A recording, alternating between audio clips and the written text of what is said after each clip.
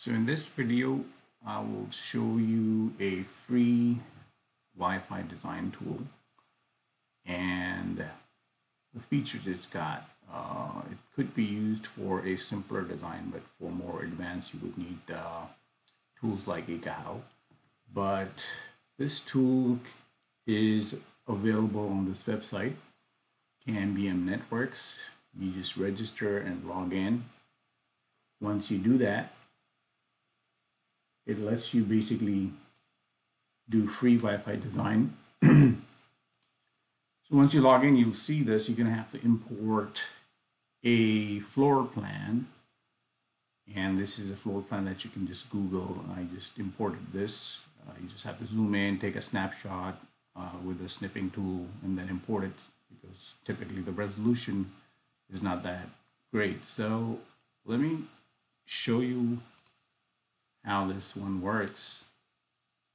What I've done, so I've got, basically you have to, once you get this tool, you have to start drawing the walls. I've done a lot of these. So these are walls.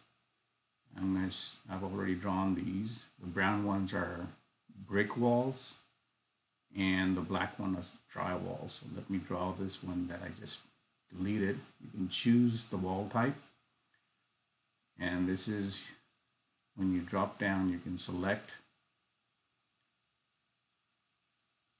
a brick wall. This is lets you do it one time.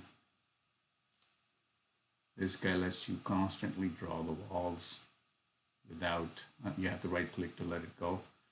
So now once you draw all the walls, you also draw the indoor walls as drywall.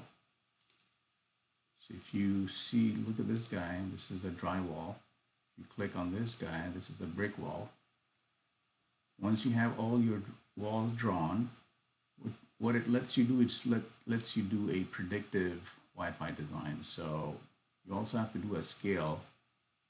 You can do a scale just like this, and just click OK. In the real network Wi-Fi design, you're going to have to know what the scale is, the exact length and width of the floor plan, and then you can input that. After you drew or have drawn all the walls and everything, you can choose your AP, which it kind of prompts you.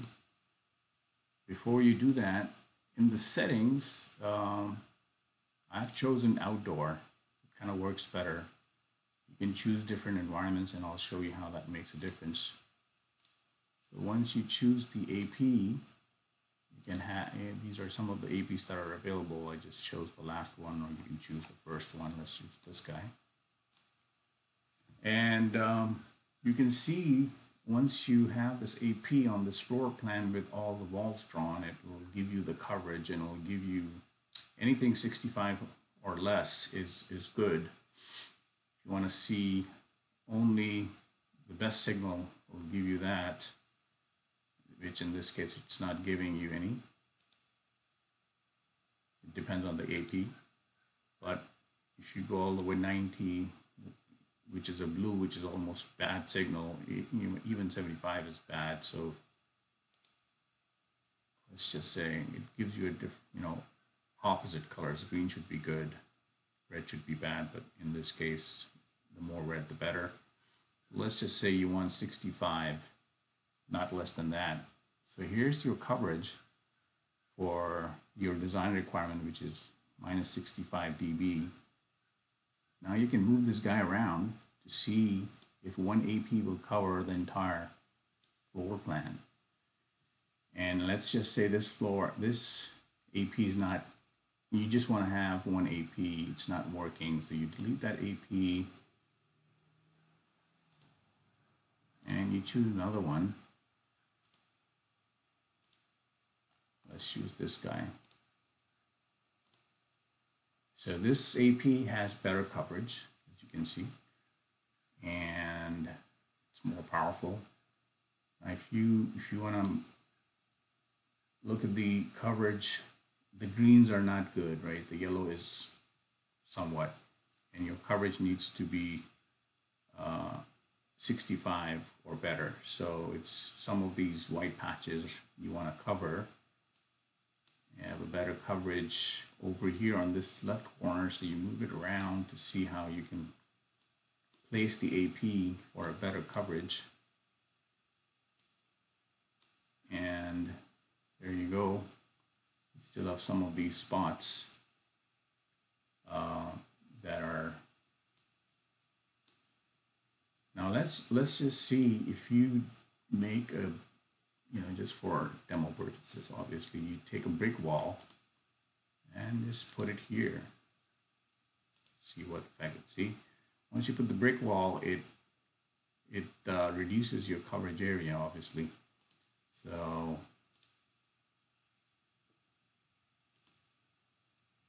choose this guy, delete it. So this is a great simple tool for simple designs. If you got obviously multiple APs and channel planning, and and then warehouse stuff, yeah, you need a better tool. But this one doesn't have a channel planner, but it does have, the attenuation variety. Not much, but it does. It lets you save it as well. So I think that's good for simple designs.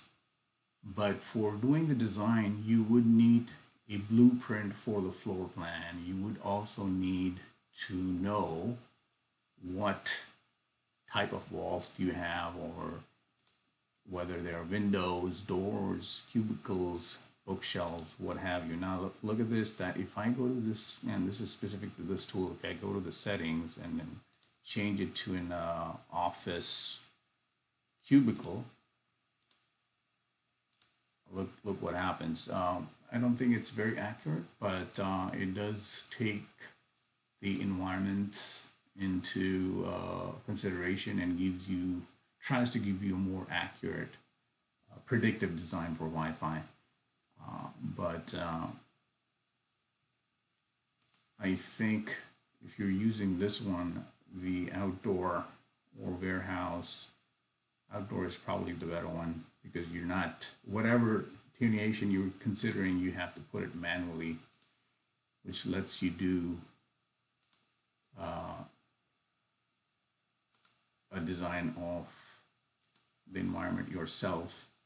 So this is, I found a free tool there. I'm sure there are other out there, but if you need a poor man's Wi-Fi design, or get an idea of, hey, where do I place my AP for a simpler design, this guy would let you do a lot of playing around based on the AP that you're selecting. And obviously the paid version and advanced tools like Ikahau and all that has a lot more variables, a lot more things to do sophisticated advanced designs. But I found this one to be a good one to just learn things and get an idea of how do you do a Wi-Fi design. Hope this helps.